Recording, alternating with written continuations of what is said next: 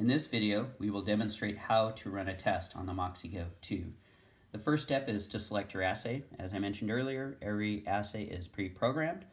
For this example, we will run GoFlow. The nice thing about each of the applications is it'll give you step-by-step instructions. So the first step is to open cassette door. Second step is to depress the tray lever and hold that down, and then slide your cassette in, release the lever. The system will go into a calibration mode. This is really nice because every single experiment we align the laser and the optics directly to the cassette. So you can bang this instrument lightly around the lab and not have to worry about the optics going out of alignment. You compare this to other traditional flow cytometers. If you jar them or move them, it could basically lead to having a service rep come in and have to realign the optics.